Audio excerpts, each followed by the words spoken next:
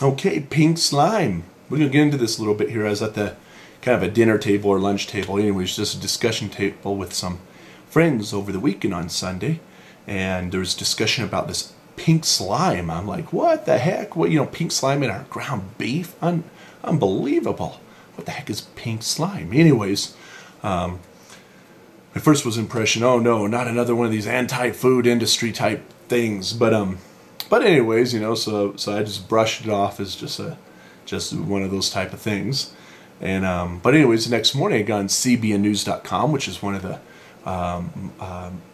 websites I like to get on a lot, and they had this pink slime video about almost 2 minutes worth of how terrible our food is and so forth. And so but then there's a little link off to one of the leading companies who makes this pink slime. And I got on their website, and they have some 5 videos down at the bottom. You can go to their YouTube site, which I'm on right now, and I'm going to let you listen to their response to this. I just realized I didn't check this out yet, but they have a website called Get the Facts on Pink Slime at www.pinkslimeIsAMyth.com. And in this video, they have a chance to they're going to respond to Food Inc., which was a documentary, one of these documentaries that tend to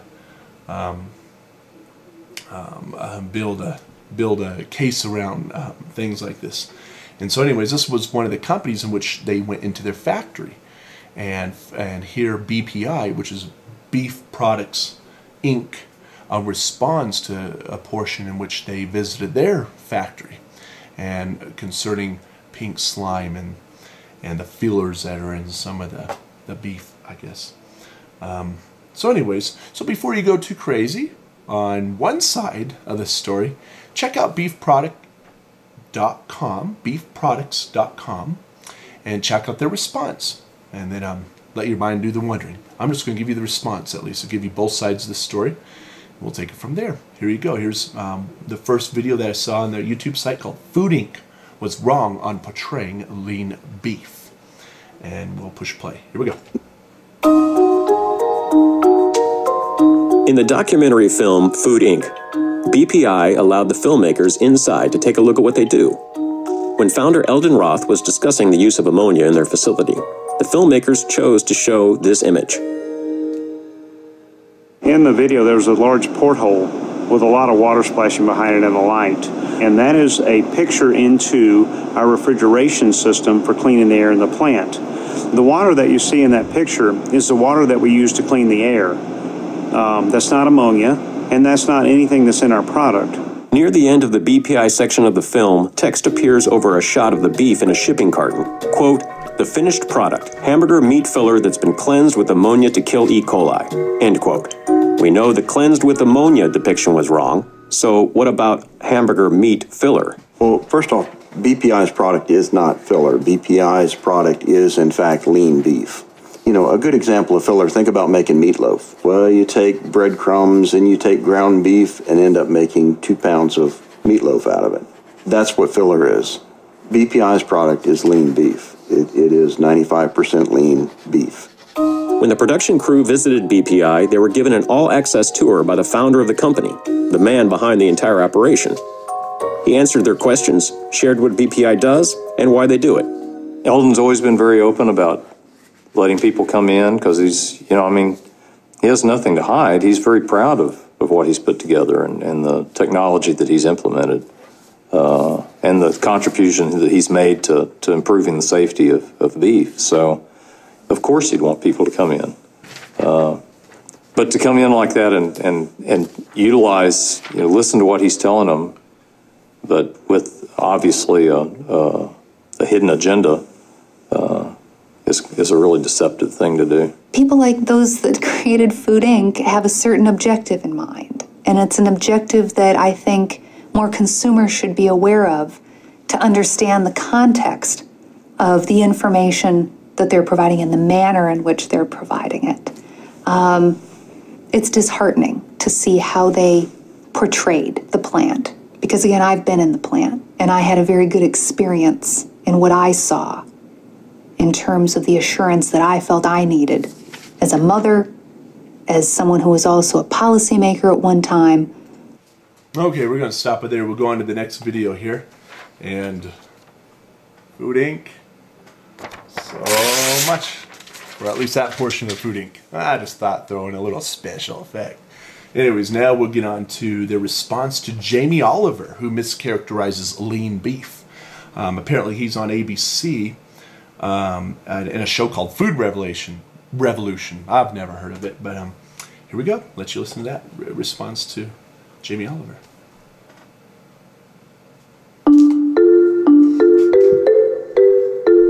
On the ABC television show.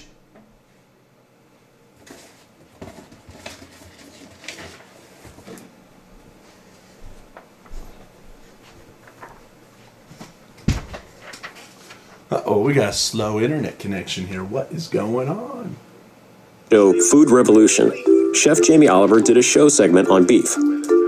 He gave his thoughts on what cuts of meat he thought were good and which ones he thought were bad.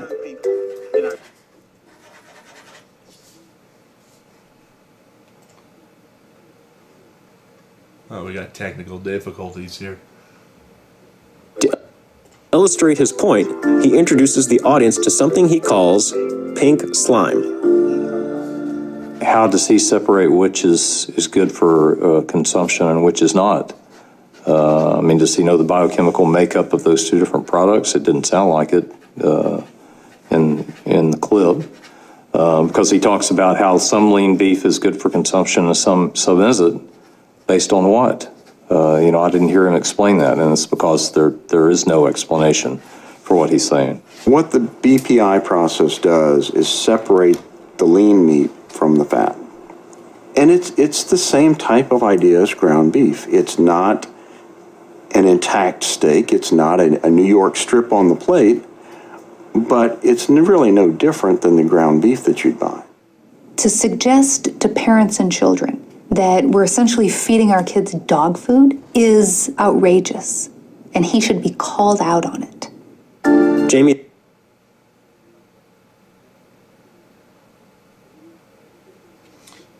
Well, for some reason the internet's been a little slow right now. I have no idea as to why.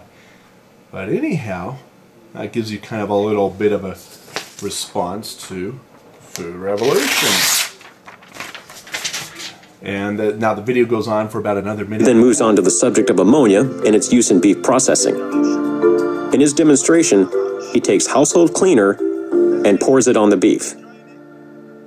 Well, he purports not to know percentages or how it works. He clearly demonstrates he doesn't know how it works. For an intervention to be effective, it has to be dispersed at very precise levels. That's how it's approved as a processing aid. And it has to be evenly dispersed throughout the ground meat. And, it doesn't involve a washing machine and a jug of ammonia.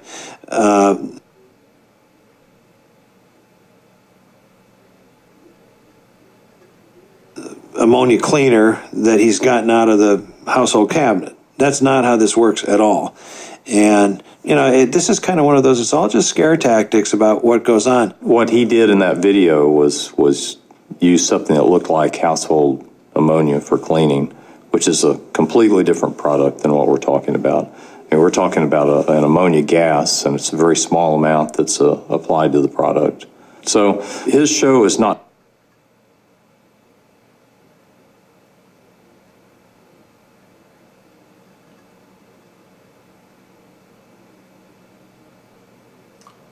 Science, it's entertainment. And he got great entertainment value out of that, but it's very misleading. If the public is misinformed about science, technology, and food, and if the public turns away from some things that could help us advance our food system, that in the future we will suffer because of that. To find out. Now we'll go to the last one, ammonia in foods, which is pretty interesting. Something I didn't know, Why is ammonia in foods, kind of thing. But apparently it's in a lot of foods and more in other foods than beef. So let's check this out. At least the claim is here. At least this is their side of the story. So. What does ammonia have to do with food? That's a strange question, right?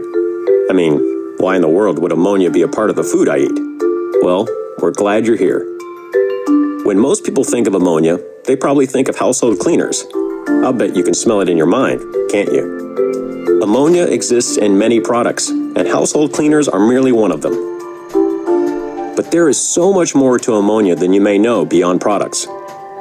The fact is, your body produces about 4,200 milligrams of ammonia every single day. It's a natural component of all plants and animals.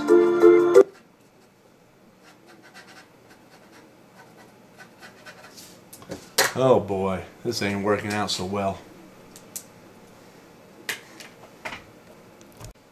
Hey, as you can tell, I'm having problems with our connection here.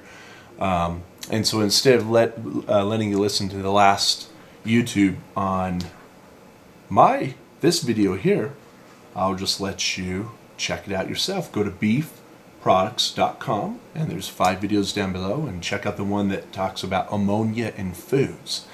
And then you'll see why I put ammonia. Yay! How silly. Alright, take care, guys.